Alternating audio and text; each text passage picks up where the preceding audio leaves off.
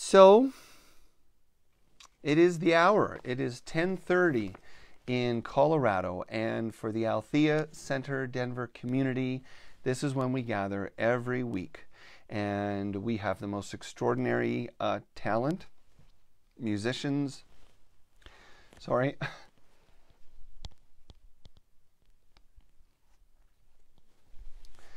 I'm just feeling a little emotional today as I've come to realize, I'm kind of an introvert actually, so being at home with my family has been something I've really cherished. But watching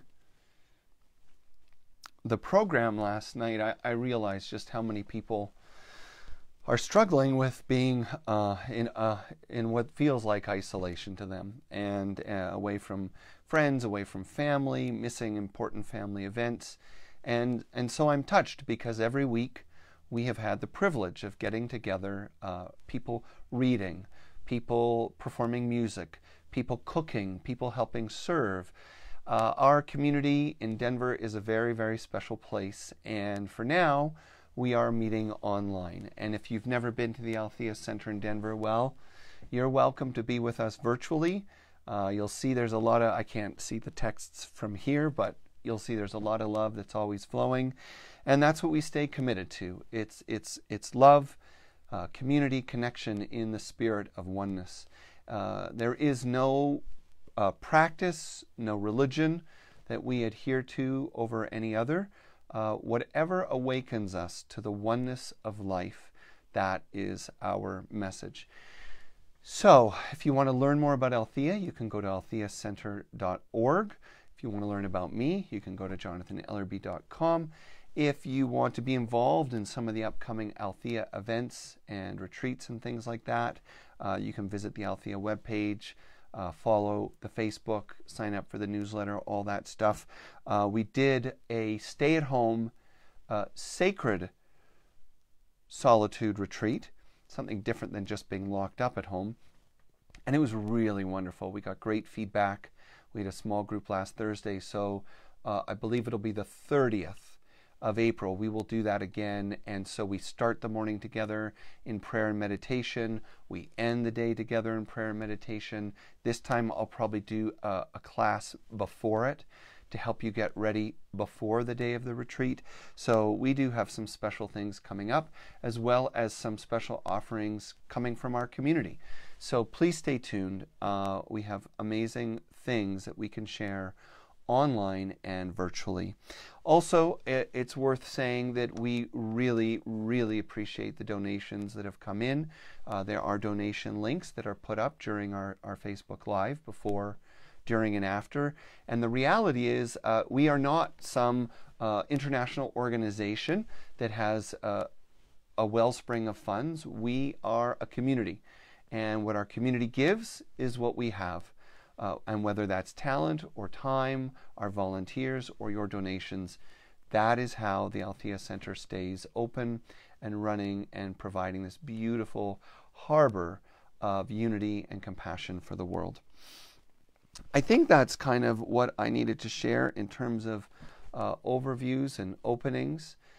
Susan, our general manager, is going to be on duty. So if you have any urgent needs or questions that I can't see while I'm rambling on, you can post them. She's there to look after you. And if she needs to get me a message, I keep this iPad with me during the event, and so I can go to that in case of need.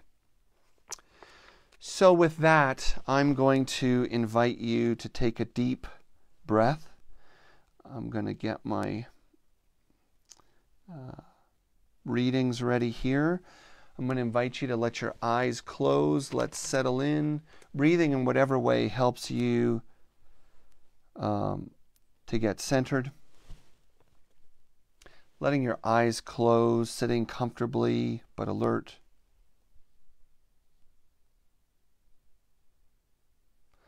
In through the nose and down into the belly. In through the nose and down into the belly. Long exhales. Feel yourself slowing down and settling down.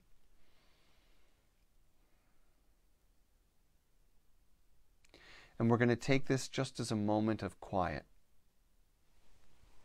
Just a moment of quiet.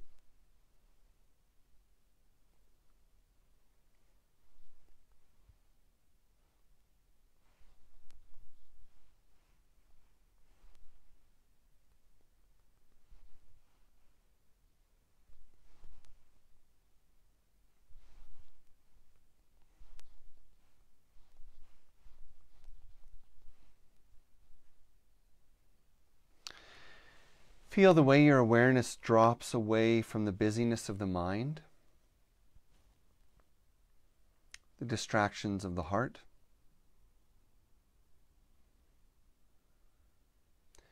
and find the stillness in yourself, the silence, where we all meet as one.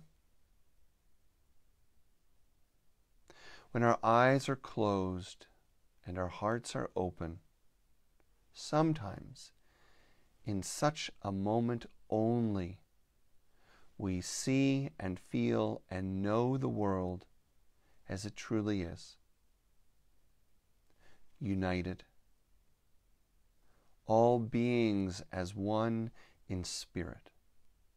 When we close our eyes and embrace the precious breath, we find ourselves slowing down, settling down. And in that vastness, in that spaciousness, we cross the threshold of alone.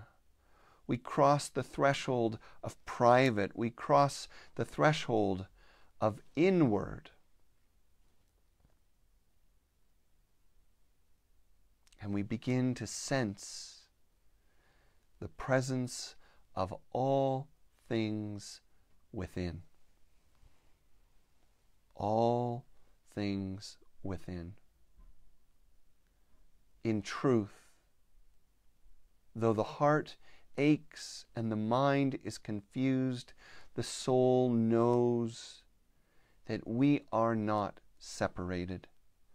We have not been disconnected, that those are illusions of the mind, and these challenging times are inviting us to awaken our sleeping senses, the way our ancestors once knew what it means to live by intuition, by energy, by the felt sense of interconnection.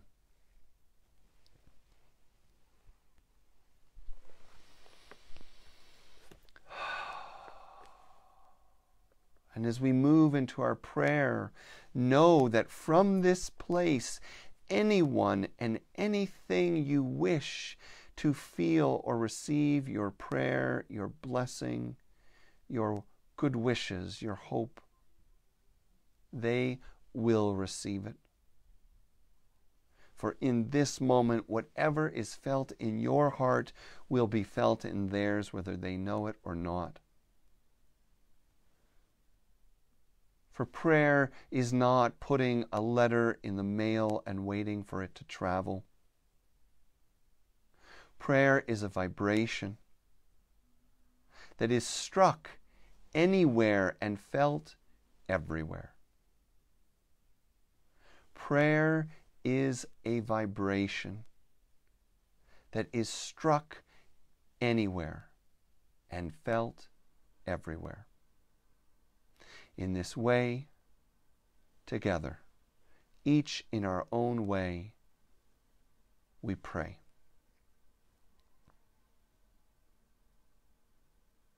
To the one that is all, pure existence, spirit, love, life, dear God. May the universe feel this prayer in every being, in every atom, in every subtle vibration, together we pray for hope in hearts, clarity and peace in minds, and healing, quick, resilient healing for all those in need everywhere. We pray for caregivers everywhere, nurses, doctors, technicians, those who operate desks and computers and information systems, every single person that is a part of the healing journey for others. We pray for them, for their peace, for their health, for their protection, for all the caregivers, love, wholeness, and well-being for your families and the people you care about. For those who are isolated by age, by vulnerability, pushed deeper into the isolation you live with daily, our love is with you.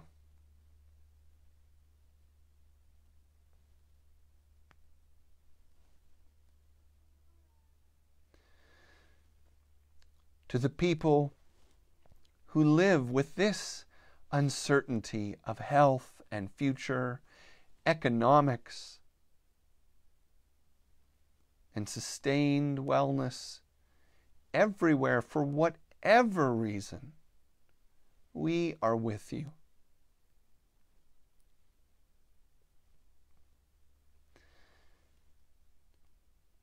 And you are in our hearts.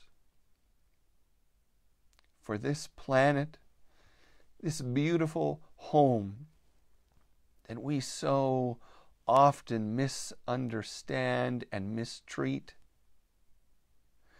from the exploitation of her resources beyond what is balanced, mining the depths of our oceans, harvesting the most beautiful and rare creatures, farming life like a factory. So many things we feel and know are imbalanced, and today we hold it in our hearts for healing. Today we pray for listening to life and all its expressions, to the First Nations people, to the people of the Eastern Hemisphere, to the people of the Western Hemisphere, to children, to parents, to teachers, to leaders, to the land, to the water, to the sun and the creatures. Today, a prayer of listening. May we feel and know our interconnection and the beautiful gift of wisdom and love that all things carry deep within. May it now be released. May we set down fear and division. May we embrace our wholeness and let our vulnerability unite us as we feel for each other and offer this prayer, this day, these words, and all that we can, each in our own way, for anyone and everyone in need.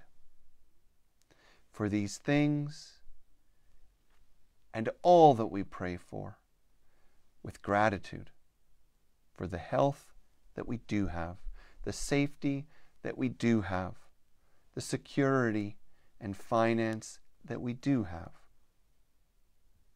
For all these things and more, we lift this prayer together, and we are united as we say, Amen.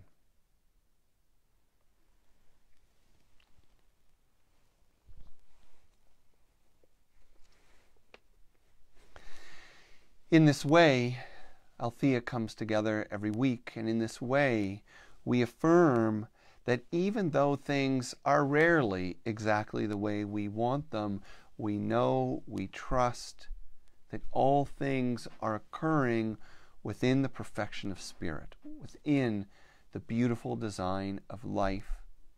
And just because our source, our substance, our spirit is whole and wise and loving, doesn't mean we always remember it. It doesn't mean we always feel it, but it does mean it's always there if only we can remember how interconnected we are through it. And how, if we slow down with open minds and hearts, we can know it. And so we read every week a statement of being that was passed from our founders in the late 1800s, a courageous and wise group of women healers, women mystics, women who knew that spirit and life are one. And so we read, and if you know this, if you remember, you can say it out loud right now. God is all, both invisible and visible, one presence, one mind, one power is all. This one that is all is perfect life, perfect love, and perfect substance. And we are individualized expressions of God and are always one with this perfect life, perfect love, and perfect substance. So, here we are, doing this again and again and again, online, and experiencing life in new ways. Of course, for many of us, there is distress, there's worry, there's fear. For many of us, there is sacrifice. And yet, we can both honor the pain of this time and our unity in it.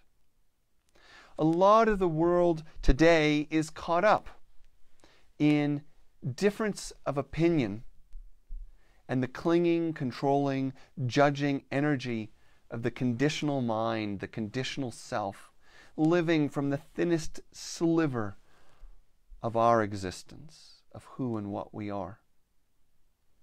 Last night, as I said to a few people before this began, my wife and I started to watch the One World concert, which was just an extraordinary testimony to love and compassion and kindness, and the way that the community of the arts, more often than not, because it is connected to heart and soul more than mind and pocketbook, can express what we truly feel and what we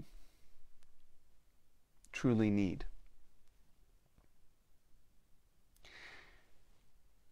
Some people don't think that a spiritual gathering is a time to talk about politics and money, but what we are finding out today is that we are all interconnected. The politics of one country is now the politics of every country. The resources of one country, the science of one country, the education of one country. When one is vulnerable in a destructive way, we are all vulnerable.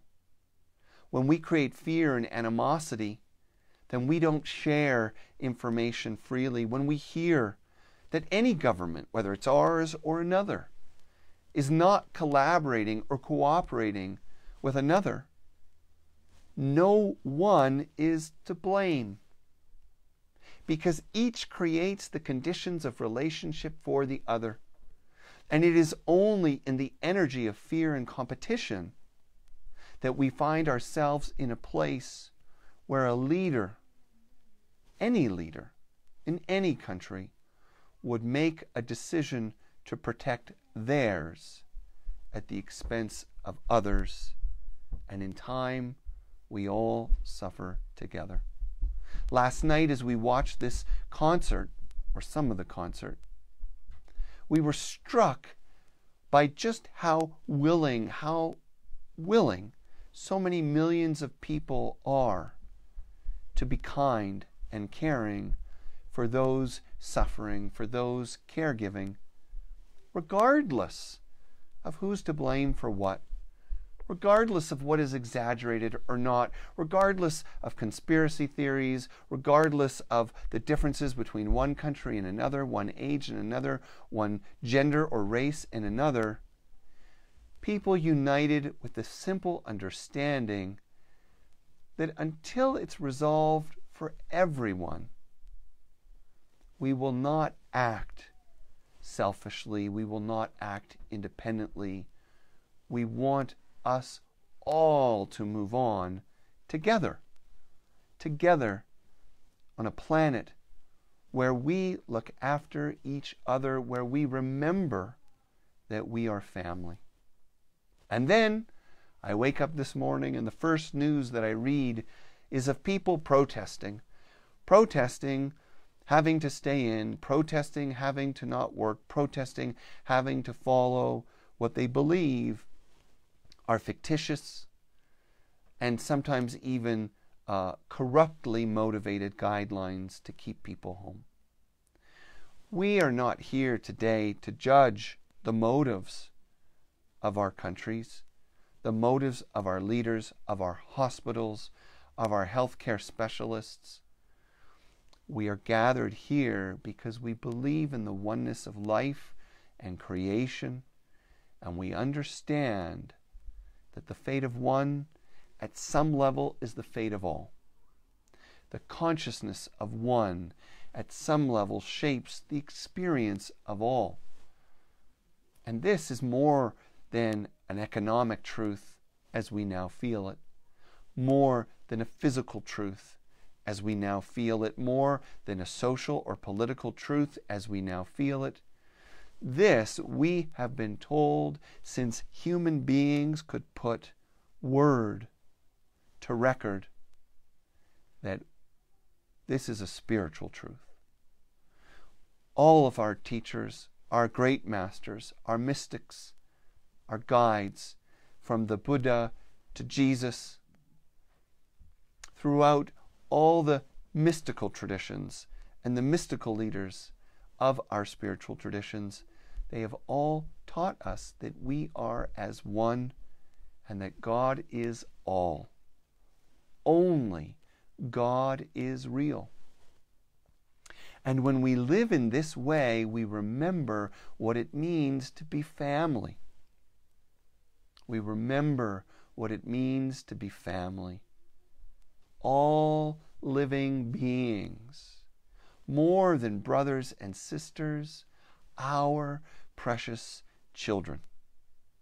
And how might the world be? How might our work be? How might our homes be? How might our relationships be if we treated each other as our most cherished family member, our most cherished child?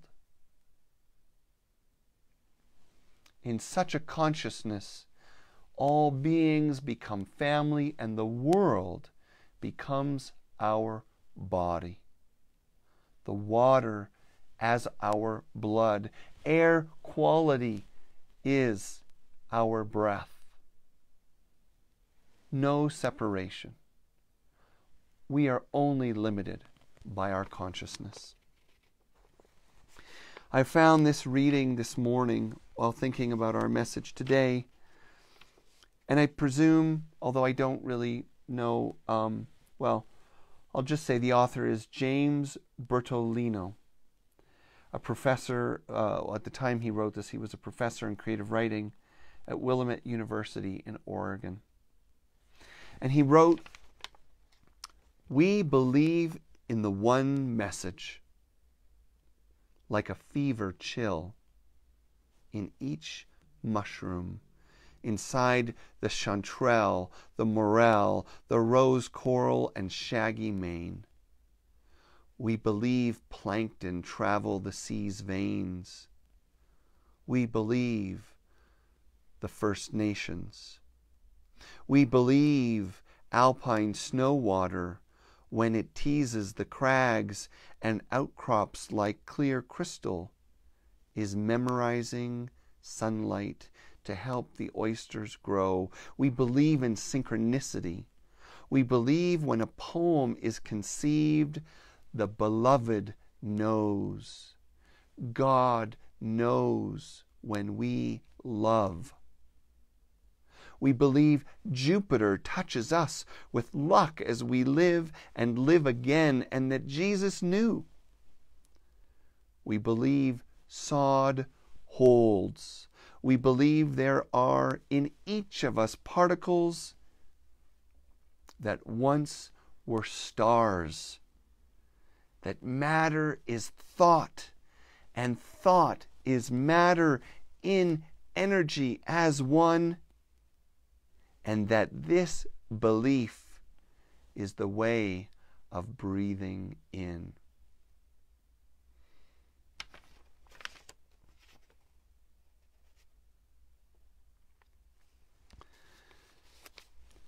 In a week, we're going to celebrate Earth Day here in the Althea community, and we will be with Sandra Wong and Joy Adams. They will actually, through some Herculean efforts by our dear community manager, Susan, we will all be together virtually. I am going to attempt to find a way to do this outside in nature, although when we work with others and we share the screen, typically I have to be on a desktop, but who knows, maybe my desktop will travel outside next Sunday. And Sandra and Joy will be in Pine Top, a safe 10 feet from each other, and we will all be performing together for you.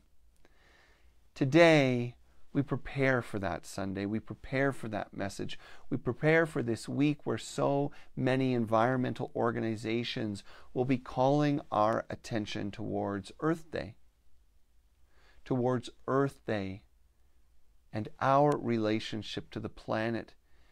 And though we are facing a pandemic, which seems to be a matter of health and social distance, quickly becoming a matter of economics, a matter of politics, these organizations, these scientists and heroes of ecology will remind us that nature is very much the topic of the day, that our interrelationship to all life, where we source our food, how we care for wildlife, and the creatures we choose to consume, that all these things are registered in the web of life, that there is no such thing as a free ride, a free meal.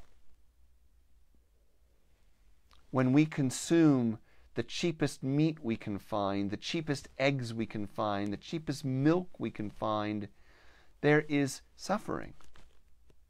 Life was not meant to be treated like a cog in a machine, and when we move life through a factory for our selfish good and gain, we all suffer.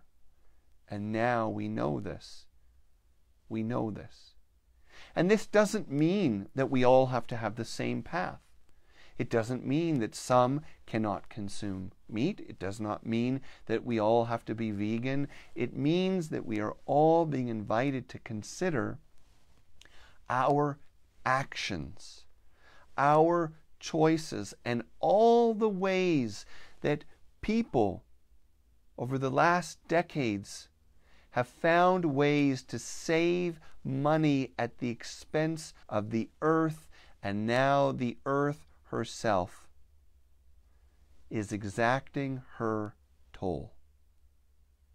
What we once saved by buying clothing on the backs of cheap labor, what we once saved by celebrating the independence of our nation, whatever nation, through the factory farming of the meat that we ate, we are now paying for, literally paying for, businesses closing, jobs being lost.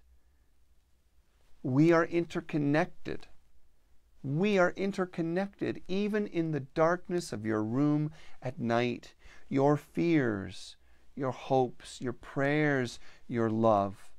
The kindness you carry every day is felt throughout this universe. We are interconnected, and the earth, the natural world, is the first expression of spirit, as we are. And the extraordinary difference is that we human beings who have come to separate ourselves from the natural world, though we too are an expression and a part of it, we have choice. And isn't it remarkable that all those natural beings, from the stones to the plants to the animals, that have less choice, that when left alone, they find balance. And yet, when we feel that we can act alone, without consequence for where we drill, for what we wear, for how we consume, for how much we drive, we think that we will find balance through pleasure, comfort, and safety. And we are living through the times that teach us the truth, that there is no such thing as alone, that we are always united, and more, not just united with land and water, plant and creature, with each one watching and listening, but we are united with all life at all dimensions. We are united with our ancestors. We are united with those that guide us. Call them what you like. Angels, masters, spirits, spirit beings, vibrations, dark matter. The universe is filled with life and energy that we cannot see with our eyes or feel with our hands. And yet, that is what dominates existence. And our little lives, our little planet, so fragile, is intimately interconnected with it all. And when we come together like this, when we open our hearts and minds like this, we learn to live in harmony. We find joy. We find beauty. And even in the most difficult times, we feel called to be a part of that life force. And so another reading, this one by David Brower, the founder of the Earth Island Institute. And he wrote, "We seek a renewed stirring of love for the earth. We plead that what we are capable of doing is often what we ought not to do. We urge that all people now determine that an untrammeled wilderness shall remain here to testify that this generation had love for the next.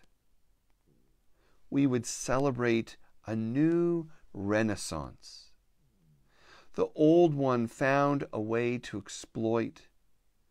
The new one has discovered the earth's limits. Knowing those limits, we may learn anew what compassion and beauty are, and pause to listen to the earth's music. We may see that progress is neither the accelerating speed with which we multiply and subdue the earth, nor the growing number of things we possess and cling to. It is a way along which to search for truth, to find serenity and love and reverence for life, to be part of an enduring harmony, trying hard not to sing out of tune. And so with that, what I'd like to invite is that we take a moment for a story. It's funny, I have to admit, I kind of got caught up in the emotion of the day, and I wanted to lead with this story, but then it occurred to me, it would be okay to share a story later. So what I want to do is I want to share a story that I think illustrates what I've been talking about. And of course it's an old folk tale, and of course it takes place long, long ago and far, far away. And when we come to the end of that story, what I hope to do is just kind of summarize what we've been exploring and talking about, and then bring us to a close with a meditative prayer.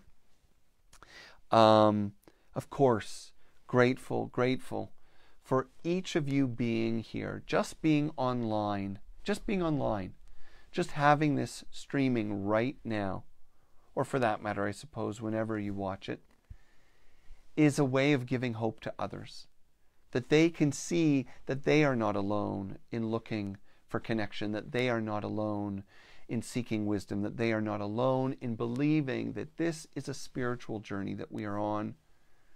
And then when we recognize that we are spirits in a human dimension, spirits having a human experience, that we awaken to our interconnection, that we become as family. We understand we are at one, and the more we embrace that transcendent reality, the more we engage everyday life. So, to our story. Long time ago, far, far away, there was a mighty king, and that king was on his way to visit another kingdom, there to take in a sporting event. One kingdom represented at another, as often was the case, and the king traveled across the far countryside in a chariot with a guard and a charioteer, both sworn to care for the king. And it was a dry season. It was a season of struggle, to be true. But the king was comfortable, had all the king might need, wine and food and the protection of the chariot, the horses, and the men there to look after him. As the king left the perimeters, the boundaries, the borders of his kingdom, he heard the charioteer calling up ahead, "Off the road, off the road." And then the chariot came to a stop. The king leaned out the window to see what was going on, and there was a bedraggled looking man. And a little further up the road, a wagon of sorts with so much wood in it. But the wagon was tilted to the side. It was clear the axle had broken. And the man said, "Please, please, won't you help me get to my village? It's not much further from here. I'm a carpenter. I have tools. I can fix my wagon, but I have a family. I need to get home. Please, could you just give me a ride? I'll sit on the back with the luggage." And the king looked to the wagoner, the charioteer, the guard, and they were hesitating, thinking, what harm could it do?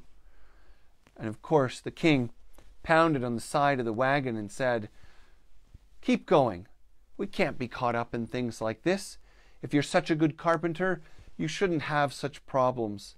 What kind of a king would I be if I stopped what I was doing for every poor soul that didn't think ahead, that didn't plan well? You must be joking if you think that your little problems can meddle in the affairs of a king. My friend, you reap what you sow. Onward, onward. Well, the charioteer and the guard were feeling a little ashamed of the whole thing, kind of shrugged at the carpenter, and on they went.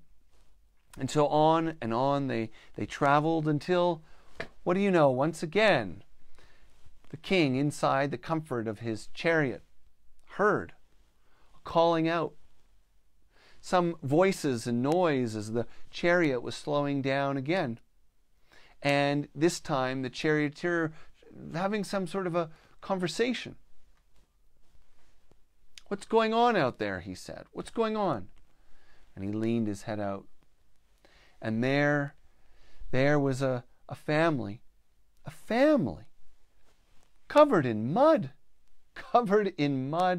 and looking like drowned rats. And a woman came to the fore and she said, "Oh, please, dear sir, please, we are humble farmers, and it's been a dry season. I took my children today far towards the edge of the mountain," and she pointed across a dusty plain. We were going to the green forest near the creek to pick mushrooms and berries that we might bring home to be a part of our fields and to help find food for the day. We have food at home. We could thank you in some way, but we fell into a mudslide, fell into the river, lost all that we'd collected. We just barely made it to this road. We are so hungry and so thirsty. Please, our village isn't much further ahead. Couldn't you just give us a ride or a morsel of food?" "Oh yeah," said the king, "I've heard this one before. Please, more peasants showing their lack of education. How could you travel so unprepared? How could you expect to exploit my kindness? How could I be the king of such a great land and give a handout to every single poor sod who falls into a puddle or runs into a stretch of bad luck? I don't know what your king is like, but surely that is not how we sustain a nation, my dear lady. Your children will have to learn endurance. You reap what you sow, and I'm sure you'll make it to your village just fine." And again, he, clapped his hands. On they went. Until finally, it happens a third time. A third time the chariot comes to a stop. A third time the king is thinking like, what is going on? I'm trying to get to my sporting event. This is absurd. Who's out there this time? He says. "I don't know," says the charioteer. The guard says, "Be careful. I wouldn't stick my head out this time."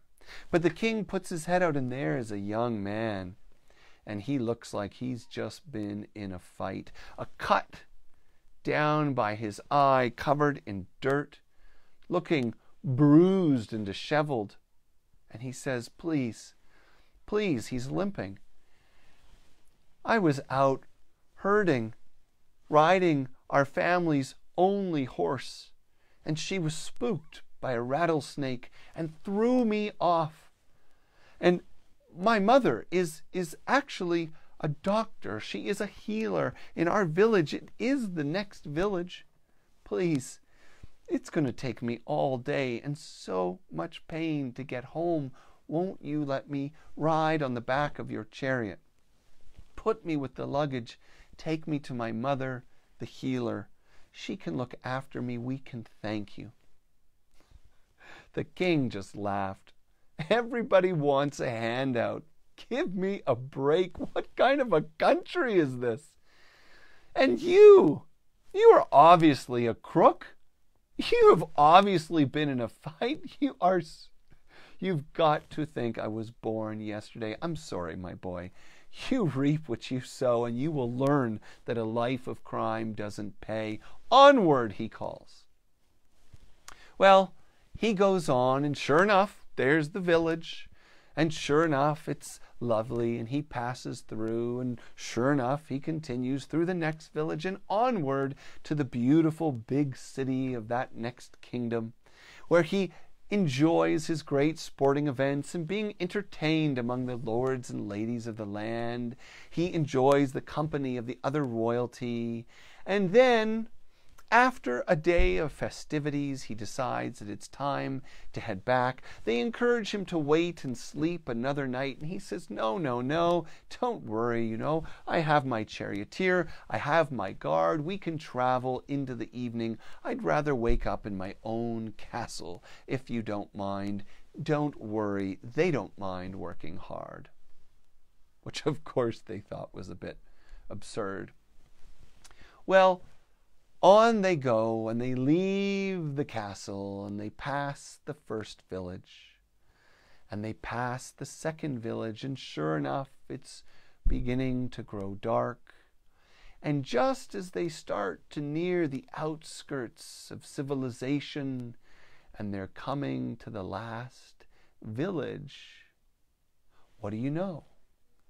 But a snake slithers across the road, and it spooks the horses, and they jostle, they jerk, they whinny and pull back, and the chariot falls into a rut near the road's edge, and the axle breaks, and the wagon wheel rolls off. The king is jostled inside. What is going on out there? I'm sorry, sir, calls the charioteer, but it seems we have driven into a ditch. The horse was scared by a snake. The king looks out to see the snake passing along. Somehow a familiar story. Well, says the king, I'm sure there's a carpenter in the village up ahead. Why don't you go? Well, says the charioteer, I would be afraid to leave the chariot and the horses. What about the criminals that we saw on the road? The guard says, I would go, but who's going to help me? I look like a commoner.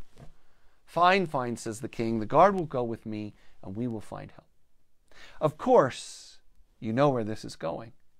They find their way to the village, and they ask around for the carpenter, and people point the way, and there, as the sunlight is getting low, they come upon a very humble home with all kinds of tools on the outside and wood for working wagon wheels and axles.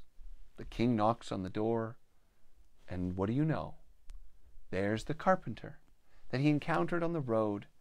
And he said to the man, aren't you the carpenter from the road? I'm so grateful to see you. As a matter of fact, we need your help. Do you remember when your wagon wheel broke and you said you could fix it? Well, we have this very same problem, my good man. I will pay you handsomely. Well, the carpenter looked at the king and said, I don't know what you're talking about. I'm not a carpenter. You must be thinking of my brother. We look very much alike.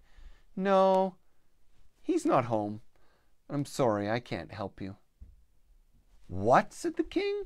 You must be kidding. Look at all these tools everywhere. Surely you learned something from your brother. Sorry. Hard for me to even know who you really are or where you're from, says the brother of the carpenter, who's obviously the carpenter. I'm afraid it's getting late, and this is no time for me to be letting strangers in. Please, sir, whatever you're up to, be careful. You reap what you sow. And he closed the door. Well, the king was indignant, and so he stormed off back to the wagon. No solutions by the chariot, the charioteer sitting there not knowing what to do. This is absurd. Maybe we will find lodging for the night. There's no more food, no more wine. Where should we go? Back to the village he returns with the guard, and sure enough, people point the way to the local farmer. That's where you can find food and rest. They bake bread, they store grain, they'll have something for you. And of course, you know where this is going. The same thing unfolds. He pounds on the door, and there he sees the same family, now all cleaned up, now looking rested and surprised. You said that you had food. You said you were farmers. Well, it's me. It's the king from the road. I'll pay you handsomely. If only you could provide us some food, maybe some lodging. And again, the family says, no, can't say it rings a bell. We look like other families here. You know, peasants. We're all alike. Sorry, brother. You would be best to return to your chariot, or maybe begin walking home, and you'll find someone to help you along the way. Whatever you're up to, be careful. You reap what you sow. And with that, they closed the door.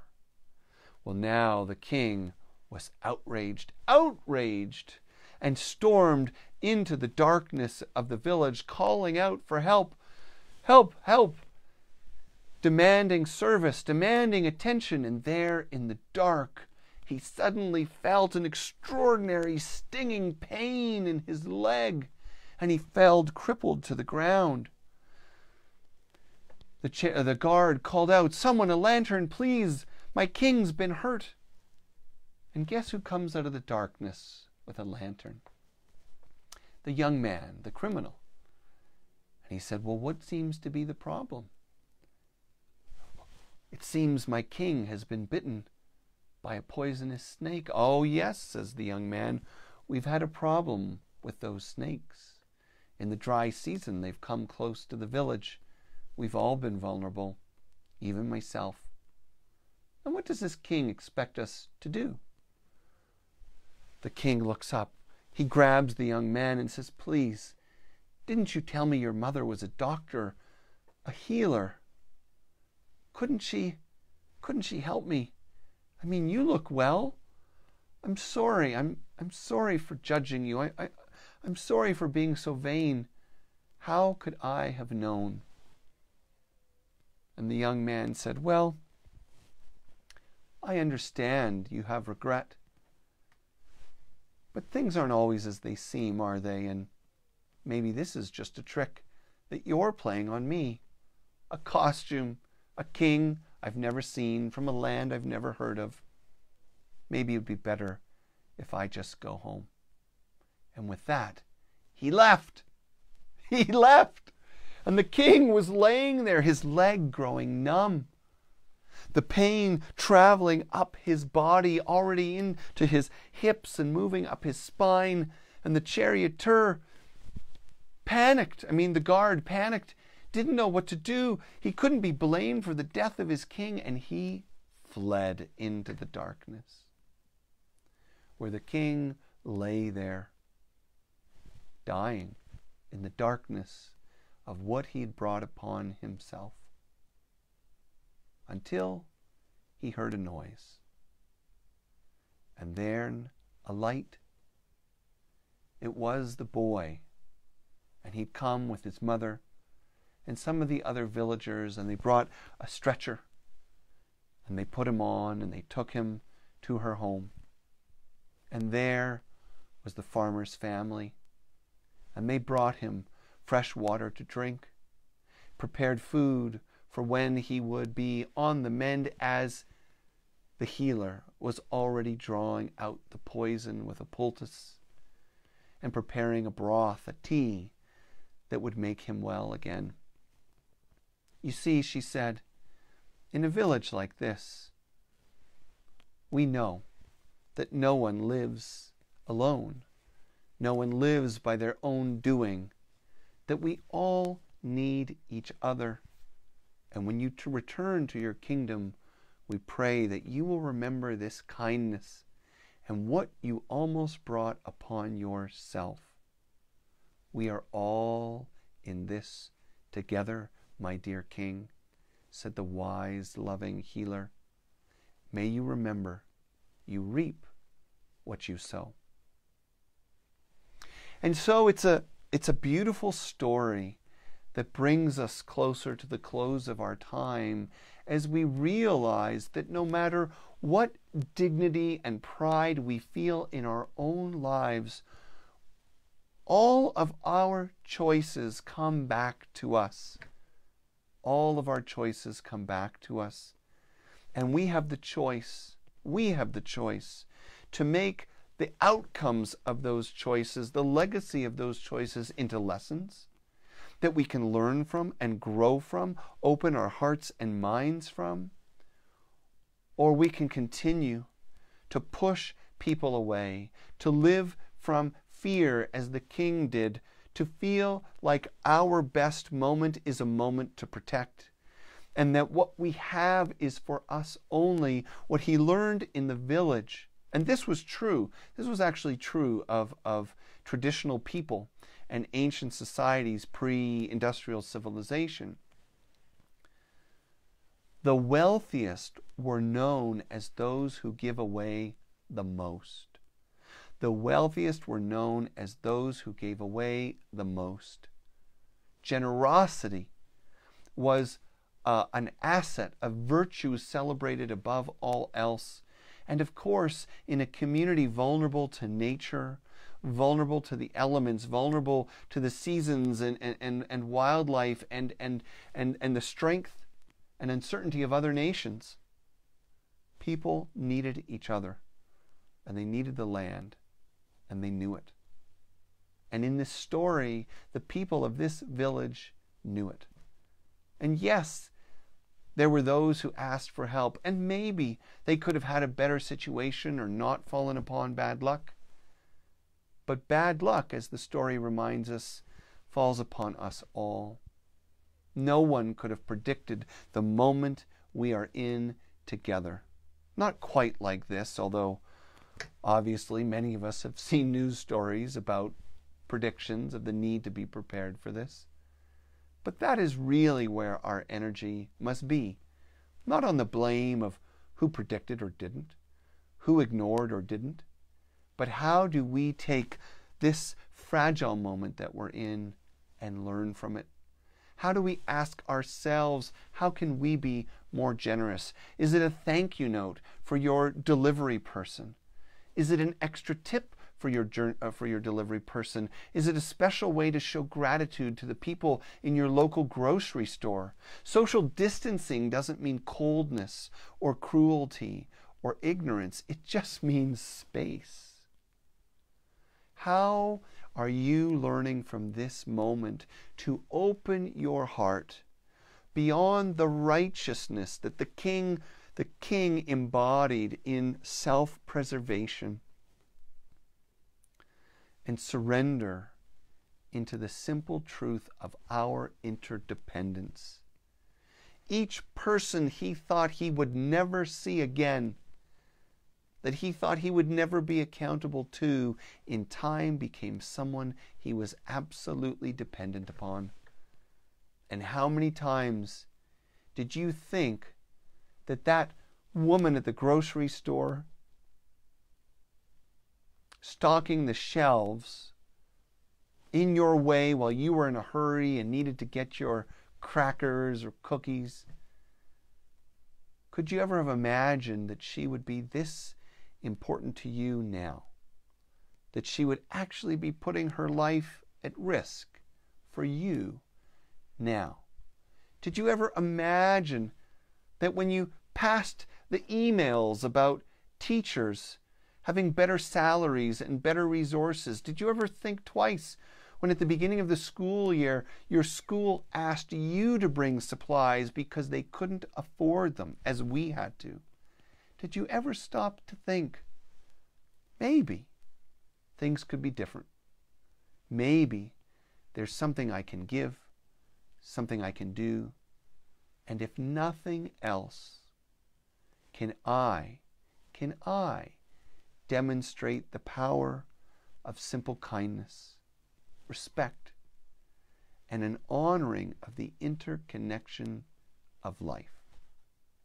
This is the lesson before us, and this was always the lesson before us. It's not just because of a pandemic. It's because this is the internal condition of our existence. We are interdependent, and if our species, if the human animal, is to survive for generations more, then the new paradigm, the new worldview that we must embrace as a majority. There will always be those in fear, in greed, in self-protection. But if we, those watching, those listening, and the people you share this with, if we choose a new way of seeing and being, in which we don't take just because we can, in which kindness comes first, in which we see all life as family, then extraordinary things are possible, great innovations are possible, and great joy awaits us all. And so as we come to the end of our time together, and I should check to see if I have any special notes from Susan, I have a reading that I wanted to share with you, and then we'll close with a prayer. And this is an old Eastern teacher, very much in the spirit of Taoism, of Zen, very much in the spirit of the traditions that recognize that in the effortless unfolding and evolution of nature, we can find all the wisdom and love that we need, that we seek. Zenki Shibayama wrote, "Silently a flower blooms, and in silence it falls away. Yet here, now, at this moment, at this place, the world of the flower, the whole of the world, is blooming. This is the talk of the flower, the truth of the blossoming. The glory of eternal life is fully shining here." That's from a book called The Earth Speaks. It was written decades ago. I believe it was actually early 70s that it was published. It's a wonderful anthology. Wonderful, wonderful anthology. Looks like maybe it was early 80s. Anyway, it's called The Earth Speaks, and it's still a brilliant collection. With that, let's take a moment, be grateful for each other, and let's close in prayer, each in our own way. So, drawing your breath in, feeling yourself settle, feeling grateful for our community, for everyone that gathered here, feeling grateful, for those who have given of their presence, their time, people who have donated money to support our building, our staff, our leader, gratitude for them, awareness of all those who may watch this, and gratitude for them, blessings for their journey. And may we find our way into a deeper stillness as we pray together as one.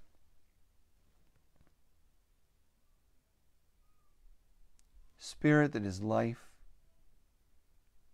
to the great mystery, the pure existence, dear God, the one that is all.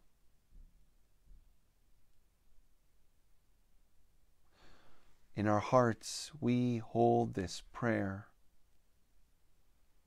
for healing, wholeness, and hope. For all beings in need,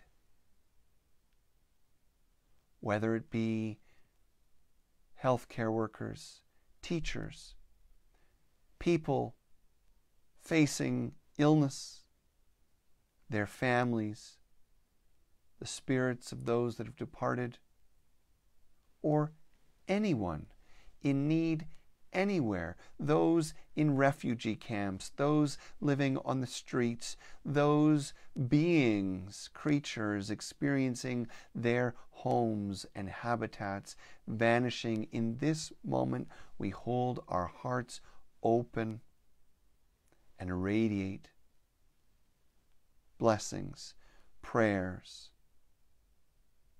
for healing, wholeness, hope. We give thanks for all the ways we are nourished by life itself. We give thanks for the generosity of all those who are supporting us now and all those who have always supported us. May we find the willingness to love, to learn, to let go, as together we awaken to the true intimacy of our interdependence and give thanks for a world as one. Amen. So thank you, everyone. Thank you again for being here. Thank you for your love and your blessings. And make sure that if you enjoyed this or anything that we're posting, share it with other people, pass it on. If you have any special needs, you can always reach out to the Althea Center and let us know. Our contact information is on our website. You can respond to posts like this. Be good to yourself. Be good to each other. And again, thank you for your generosity and for all the ways that we are lifting each other up together. Love and blessings. And we'll see you next Sunday for a spectacular Earth Day online. Don't miss it. We love you, and we'll see you soon.